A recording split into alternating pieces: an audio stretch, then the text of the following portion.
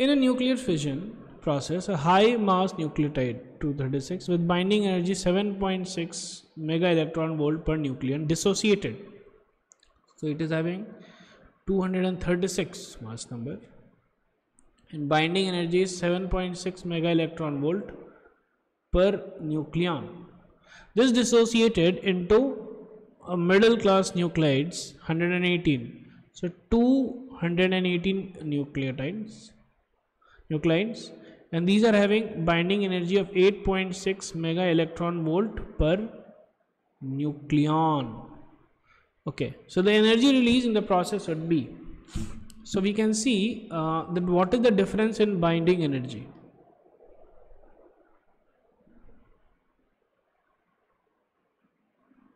Okay, so this is going to be equal to 236 input into 8.6 minus 7.6.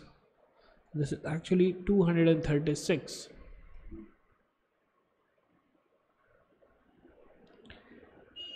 mega electron volt.